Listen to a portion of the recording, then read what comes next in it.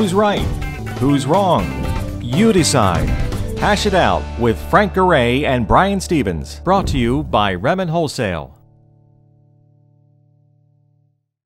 Hi, I'm Carl Markman with Redmond Wholesale.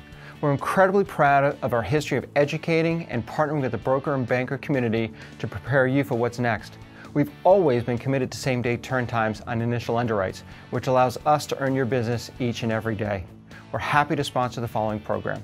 Hello and welcome to another episode of Hash It Out. I'm Frank Garay here with Brian Stevens. Yep. We recently did a show on the National Real Estate Post, which you can catch at nationalrealestatepost.com, about the CFPB slamming RPM for $20 million. Now the CFPB says they did a lot of terrible things. They're paying bonuses on higher rates for the consumers, blah, blah, blah, blah, blah. But we have it on a very reliable third-party source that none of that actually happened. And in fact, the consumers were actually benefiting from their arrangement, not getting hurt. And I think the question that we want to discuss here is if a company is doing some sort of an expense account system, right, to kind of work with the back end money that these lenders get to be a benefit either to the loan officer or the consumer, good idea, bad idea. I mean, what do you think about this whole thing? It's a horrible idea. Don't do it. And in fact, I think the shot across the bow that lenders really have to understand right now is there is a lot of creative manipulation of how they're paying loan officers. Right.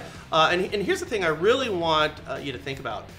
Even if you've vetted this, you've done your due diligence, you've run it by your legal, and you come back and they come back and say, everything is okay here. I want you to be mindful and understand that it's not okay. Because you are probably working for some regional bank, big or small, I mean, scalable on whatever size, it doesn't matter. Here's what I do know.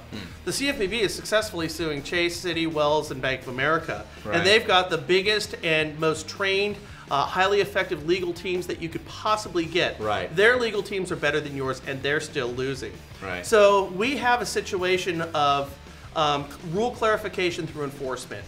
So the CFPB doesn't tell you what you can do in terms of how you're paying loan officers very specifically. They are telling you it by enforcement through other companies. So you could be one of two. You could take a conservative approach to how you're paying loan officers, or you could possibly put yourself in the crosshairs of the CFPB and become an example of what not to do for other banks to follow. At this point, the amount of money that it's costing some of these banks, like RPM, you're looking at $19, $20 million here. Right.